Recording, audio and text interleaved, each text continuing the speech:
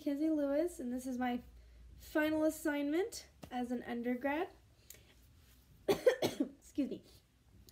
I was an intern at Believe Therapies this semester, and I'm going to have to show you my PowerPoint like this. I'll upload it too, but I tried doing it through Zoom, and this is like the 4th way I've tried doing this, so we're just hoping that this works because nothing has been uploading correctly today. Anyways, start off, I will tell you about the little responsibilities that I had here. I mainly cleaned toys, cleaned windowsills, vacuumed, pick up after people, or I assisted with the therapists with keeping like the children on task so that kids weren't running wild and free all the time. The duration of my internship was about the middle of August to the middle of November, so about 3 or 4 months, and that was a cumulative of 200 hours, and I was there Monday, Wednesday, and Friday from about 11 to 4. However, I tended to get there earlier because I like being punctual and on time, and it also helped me get more hours faster. They told me at the beginning of my internship that I was only allowed to complete 15 hours a week due to COVID, but only for me to find out later on that that actually wasn't true. It was just a guideline. So a little upset that I could have finished my hours earlier, but it's okay. It all worked out. All right. So the highlights were, of course, the children. I worked at a mainly pediatrics clinic, and they were very sweet. Of course, some of them had temper tantrums and they didn't want to do their work, or they had different kind of mental incapacities. So they just didn't want to participate, but it was sweet to get to see each individual child. I really enjoyed learning new ways to help the children because I've been a nanny for a very long time. I've worked in home health. I've done special needs, infants, all the way up until about 14 years old in different settings. So I know quite a bit about how to deal with children, especially children with disabilities.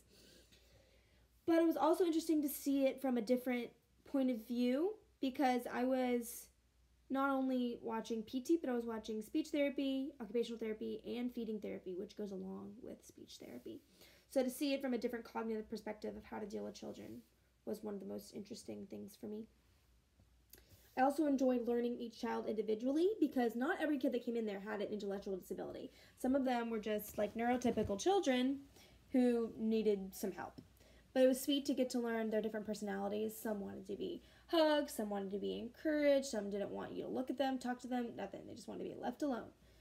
But just to learn to each child was good for me. Now the lowlights. My lowlights was the constant cleaning and the lack of hands-on learning.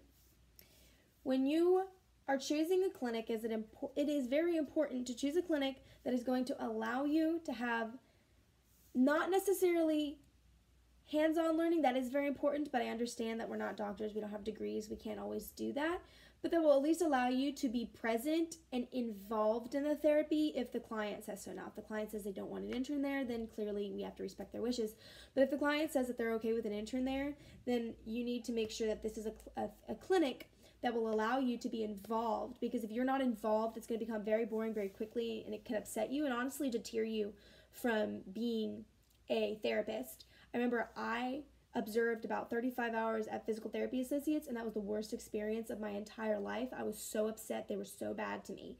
And they allowed basically no kinds of their indication of observation was standing behind a glass wall and folding clothes where you could just watch what was happening. You couldn't really hear anything. You couldn't talk to the patients. You couldn't ask questions. You couldn't do anything that would make you known. Like, you just had to literally blend into the background and focus. That was it. It was the worst thing I've ever had to do. Okay.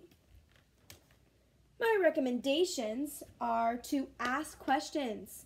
Be a part of a clinic that will allow you to ask questions. The hard part for me at Believe was that some of the therapists just didn't know the answers to my question, and that upset me because I'm here to learn and I'm asking them these questions and they didn't know what I was even talking about.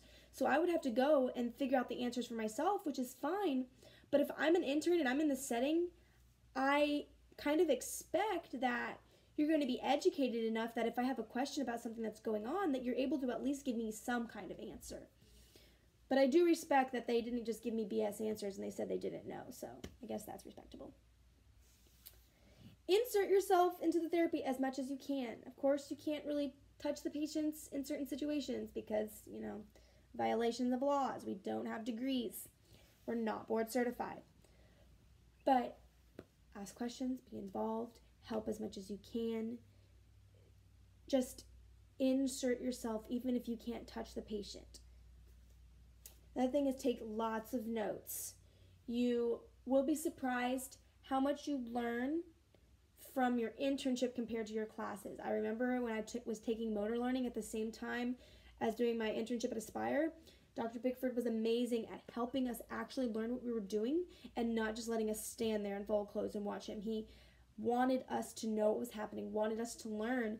And me taking what I learned in motor learning and applying it in the clinic setting, that was what helped me get good grades on a lot of the tests. And I honestly remembered some of the answers from the tests because of my therapy notes. It wasn't because of the notes I wrote down for motor learning, but because of what I wrote down in Aspire. I remembered, and I could remember the patient, I remember what happened. And so being able to connect those helped me further in my education, doing like the regular work, not the internship work, but like the papers and stuff. That helped, and that will help you in DPT school as well, and honestly help you with your applications, because you're going to need to learn how to think on the spot when it comes to,